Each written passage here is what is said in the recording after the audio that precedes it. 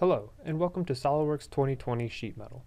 I'm Ben Potter, an Applications Engineer with GoEngineer. In this video, I'll go over the improvements to the Sheet Metal module. For SOLIDWORKS 2020, the Convert to Sheet Metal operation has been improved. It now operates with improved logic that reflects the selected auto-relief type and gap values more accurately. This results in improved flat patterns. The Convert to Sheet Metal operation also brings the capability of now registering multiple disjointed tabs sharing the same bin face. So now let's go ahead and jump into looking at these exciting improvements to the Convert to Sheet Metal operation within SOLIDWORKS 2020. We'll begin with the same part, with SOLIDWORKS 2020 on the left and SOLIDWORKS 2019 on the right. Even though the part may look generally simple, it has varied angles on each side. This part was much easier to create outside of the Sheet Metal module. But now we're ready to convert it to sheet metal. First, we'll get into the Convert to Sheet Metal operation. We'll use a gauge table, steel English units, and set the gauge size to 14.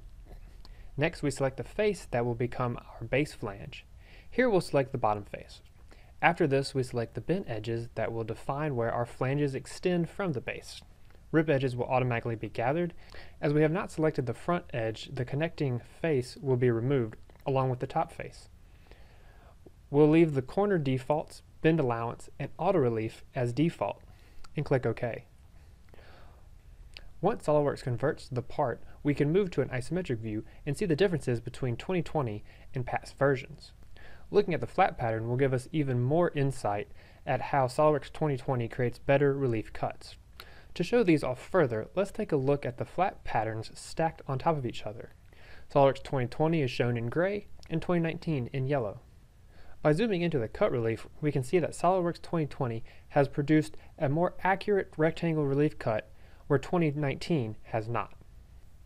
With this improvement, SOLIDWORKS 2020 allows you to convert more parts to sheet metal and minimize the necessity of post-processing after the conversion. Now let's take a look at how Convert to Sheet Metal in SOLIDWORKS 2020 handles multiple disjointed tabs sharing the same bin face. Again, we'll start with the same part with 2020 on the left and 2019 on the right.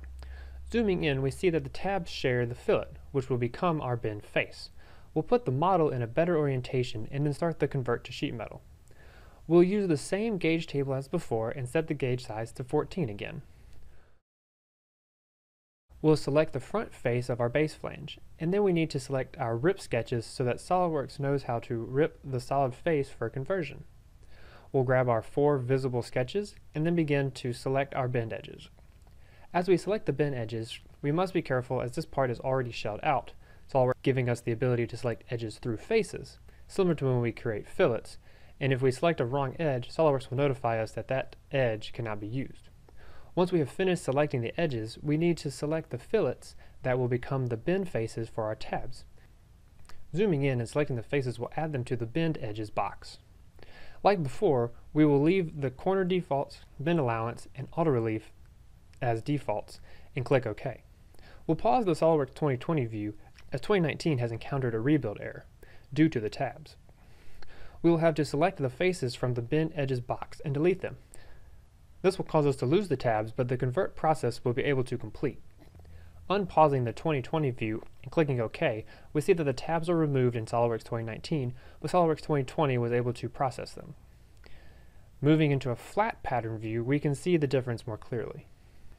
To see this improvement again, where a rebuild error does not occur but still removes some of the tabs, we'll go straight to the Convert to Sheet Metal and select the front face for our base flange and the fillet face for our bend edges.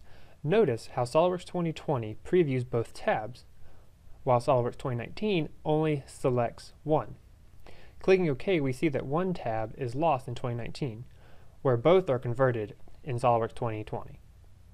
With these improvements to the sheet metal module, SOLIDWORKS 2020 brings a new level of reliability to the Convert to Sheet Metal operation with the improved relief cut logic, along with the capability to now convert multiple disjointed tabs sharing the same bin face. The user has more freedom with the Convert to Sheet Metal operation. Thank you for your time, and don't forget to like, comment, and subscribe. Until next time, keep on modeling.